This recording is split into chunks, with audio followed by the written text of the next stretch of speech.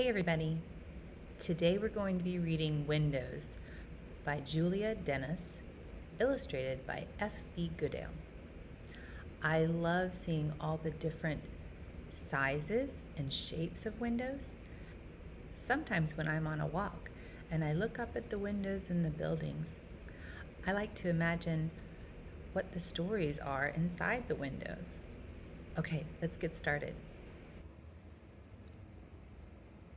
Windows by Julia Denos, illustrated by E.B. Goodale.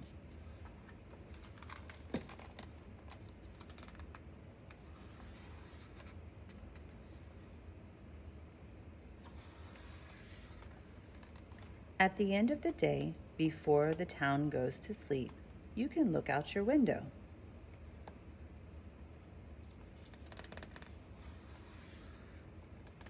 And see more little windows lit up like eyes in the dusk, blinking awake as the lights turn on inside a neighborhood of paper lanterns.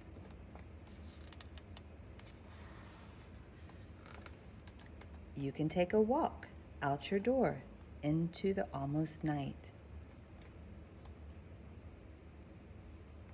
He's got to take his dog for the walk. You might pass a cat or an early raccoon taking a bath in squares of yellow light. The light's coming out in the window.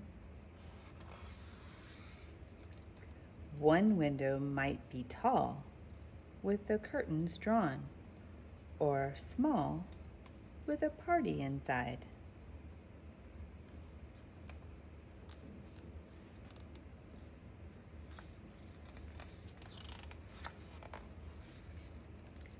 Between two windows, there could be a phone used for good ideas. See the phone?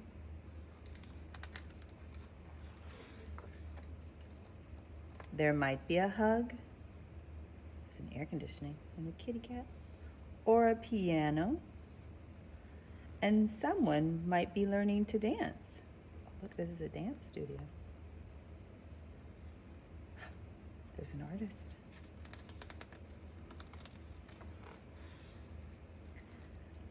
Another window could be dark with a sleeping plant or two, or maybe bright and rounded like the moon.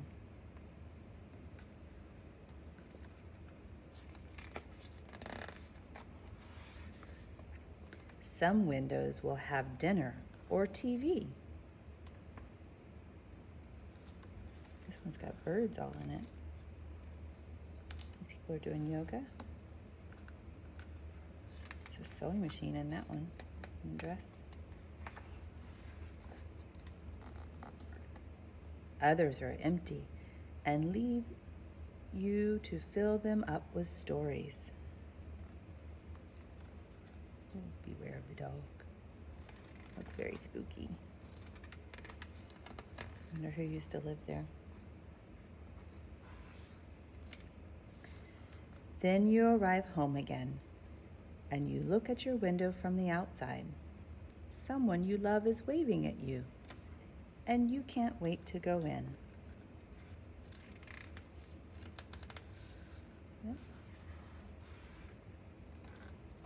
So you do.